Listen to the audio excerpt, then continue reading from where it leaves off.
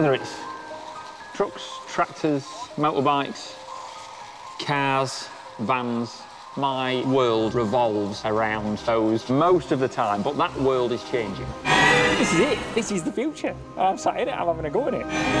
The likes of Ford, Google, Tesla are all working hard on trying to master the self-driving car. Loads it, yeah. And to master the self-driving car, they need to master the use of AI, which is artificial intelligence, which is what we're watching here. These are racing amongst themselves quite happily, using artificial intelligence. I know, it's happening in kids' toys. And by 2030, this same technology is predicted to be in 15% of new cars.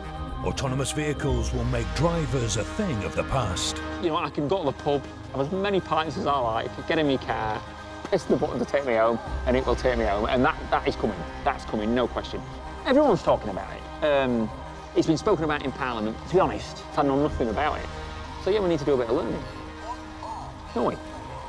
Yeah, what are we going to do? Guy is going on tour to find out how driverless vehicles move, see and think like a human. He'll visit Budapest to see what it's like putting your trust in an autonomous car. You've got the brake pedal though, haven't you? Yeah, I am. He'll learn about the algorithms that power AI machines and take part in scientific research about the morality of self-driving cars. Oh no, we're gonna kill you.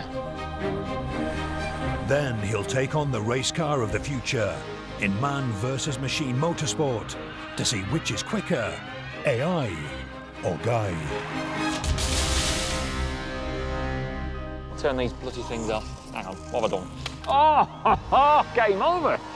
Sorry, but I've knackered the job. Sorry.